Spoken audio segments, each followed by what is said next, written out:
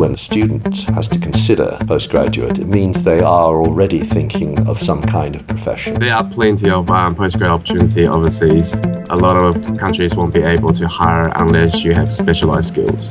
And so a postgrad degree is relatively essential. I'm the performance analyst for the Silver Ferns. I'm a statistician at the Food and Agriculture Organization of the United Nations. So that involves tracking performance at elite level in netball, both in New Zealand and internationally. The goal of the agency is to provide sustainable food and agriculture to the people who need it.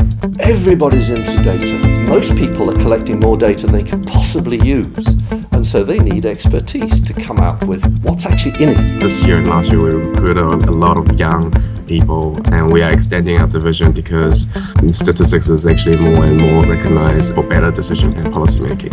I more or less took this job because it's in Italy, and I really wanted to come to Europe, and this is what stats really provides me. It opens paths to almost every industry where I can just go work wherever I want.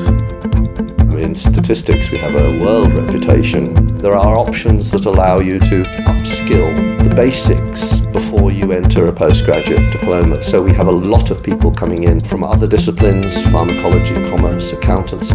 The PhD does require your ideas to be new. When I was doing my Masters in Stats at university, I came up with a bit of a crazy idea to do in my second year, and I approached a couple of people in the netball world at the time, and they kind of liked it, and the role just kind of grew out of that. The qualities that such a student will have coming out of our department are basically the same as those will make them a good employee. My postgrad really provided me was a way to communicate with my supervisors about some of the ideas that I wasn't quite sure of, and how to put these ideas actually into implementation. There are so many different areas of the career world out there that you can use stats in, so if you like maths and you've got a passion for something, then I think it's a really good idea to go down that road.